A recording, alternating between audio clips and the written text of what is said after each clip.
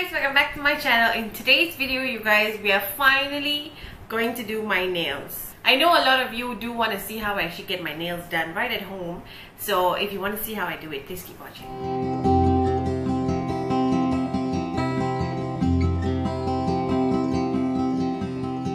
Okay, first up, again, we are filming in my office room.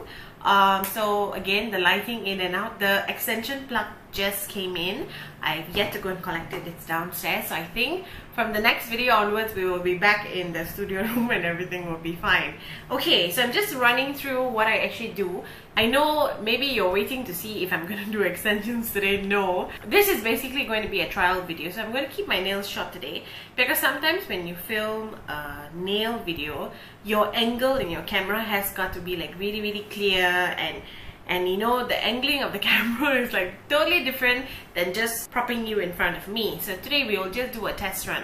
And I do want to keep my nails short for some time. It's easier to work. I have a lot of videos and things to film and edit over the next few days, so sometimes it's easier to work with shorter nails. Today we're just going to do a simple basic white.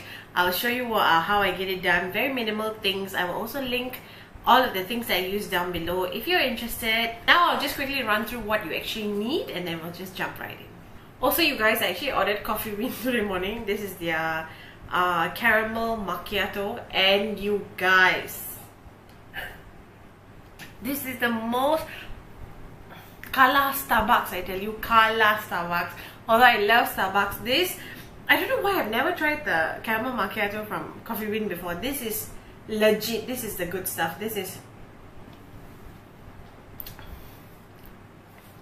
also, I have to note, these are not like super high-end quality products, especially the gel polish and stuff. They are relatively the okay kind, but it works for me. But they're definitely more top-notch, top-class quality products out there. So you need a filer and a cuticle pusher, cuticle trimmer, these hand soaking things where you can just soak your hands inside. That is not necessary, but it's nice to have. A dehydrator, top coat and base coat. Mine is totally worn out. This is the color that I'm using today in G001. Last but not least, the Elm Cuticle Oil. Okay guys, so I'm super excited to see how this video actually turns out. I hope it's really good. And yes, let's just get started. Okay guys, so this is my nails before. As you can see, not in the best shape anyway. Starting off by trimming the nails. I'm just using my cuticle cutter. I'm just trimming it, and then I'm going to take a file and just file down the edges. I want everything really smooth and not sharp. You know, sometimes when we cut our nails, it can be like slightly sharp and pokey. We do not want that. We don't want like jagged sides. So doing that, and then I'm going to pour water into that hand soaking thing. And yes, I spilled water on my table. Soaking my hands for about 10 minutes. The moment this is done, we're going to jump right into cuticle. Taking this cuticle stick, is actually like a metal stick. I'm going to gently push back the cuticles. So cuticles is basically dead skin cells, and you just want to clean everything up before going into painting. You got to prep the nail really well, especially when you're doing gel, because if you have excess cuticles on the hand, the gel will lift. So we do not want lifting. So prepping the nails, super important. Take your time and be gentle. You do not want to push it too to the back, because it will hurt you. Taking the cuticle trimmer, I'm just going to trim as much as I can and just make sure everything looks neat and clean. This step is super important, you guys. I used to do this like very like chinchai last time, but when I used to do that, like my gel used to lift a lot, so don't do that. Now taking the filer, I'm just going to remove the shine of the nail and make the nail bed slightly rough, because with gel nails, if your nail bed is too soft, the gel will not stick. So do that. Then wiping off all the filings that we've done, taking my dehydrator. So the dehydrator just ensures that the nail bed really does not have any oil, any moisture. You want it to be super dry. This is just an additional step I do just to ensure that there's no lifting. So this is one of the things that help with lifting to get a dehydrator as well.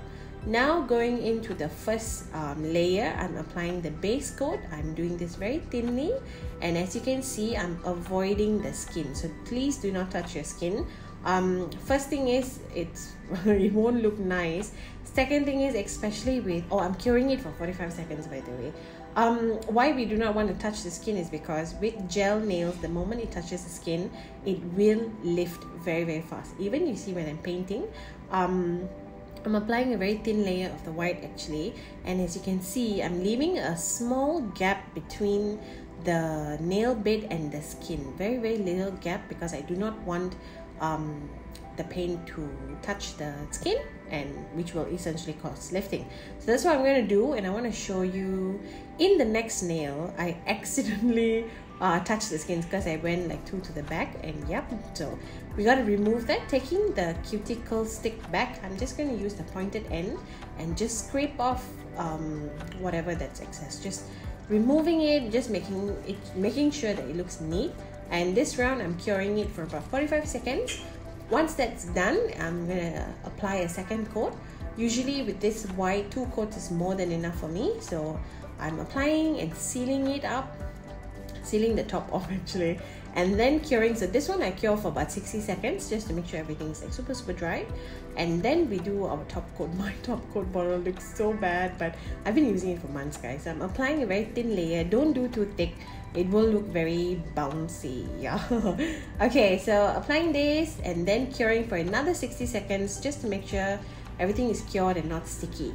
And the most important is your cuticle oil. I'm using the Elm1, applying and then massaging it in, letting everything be hydrated, and there you go, you guys.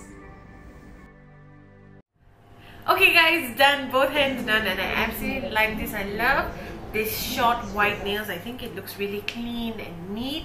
And yes, you guys, I hope you really like this very quick and easy tutorial, like how to do like gel nails at home. I know gel nails, to do it like outside in shops, is super expensive, so it's worth it to actually just give it a try. And maybe you can like play around with colors, with designs and all this stuff. I like a standard white, which is amazing. So yes, you guys, if you're new and watching for the first time, don't forget to subscribe, and I'll see you guys in my next video.